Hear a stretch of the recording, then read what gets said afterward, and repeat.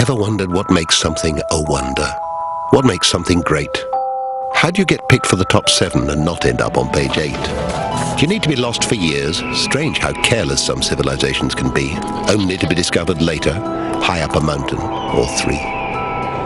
Or built from love, 1 brick at a time for a wife since departed. But a favorite of mine. How do you end up on page 3, all great and good and 5,000 years old, springing up from the desert, just a short camel ride from Cairo, I'm told?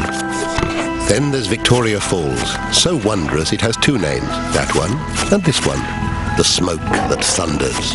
You'll be amazed at the Amazon, the rainforest of note. 1/3 of the world's species live here, including fish, dolphin and the odd sloth.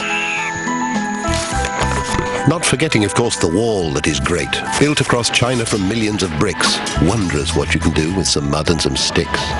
And here on page 7, the Great Barrier Reef, visible from space, or a canoe, or a ship.